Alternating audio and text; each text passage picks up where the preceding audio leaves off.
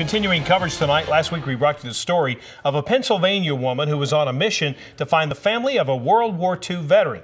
She had purchased a box that she thought was full of comic books, but it turned out buried underneath were letters from a soldier to his wife. Tonight, we are excited to say that those letters are now in the hands of the rightful owner, who was in dire need of some good news. CBS 7's DeAnn Lopez has this emotional story.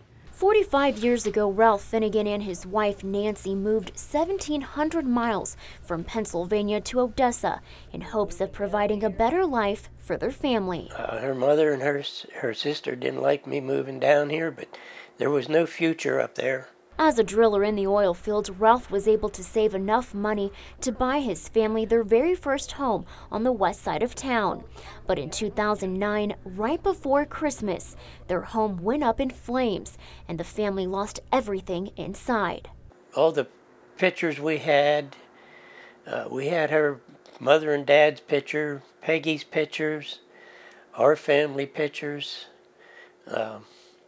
all burned up when our house caught fire.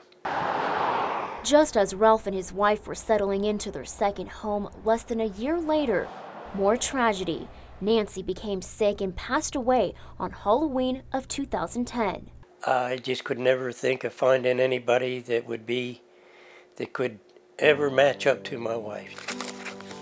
With the 7th year anniversary of Nancy's death just a few short weeks away, Ralph received an uplifting surprise Wednesday, a breath of fresh air that couldn't have come soon enough. Oh my.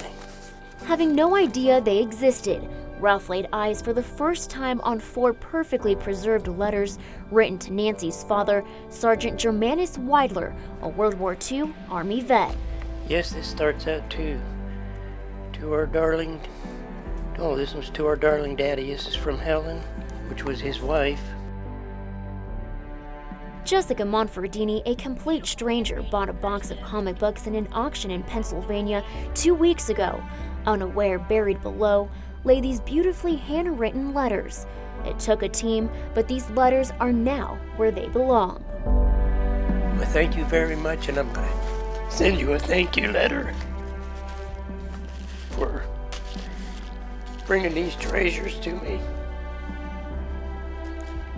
They mean so much to me. In Odessa, DeAnn Lopez, CBS 7 News.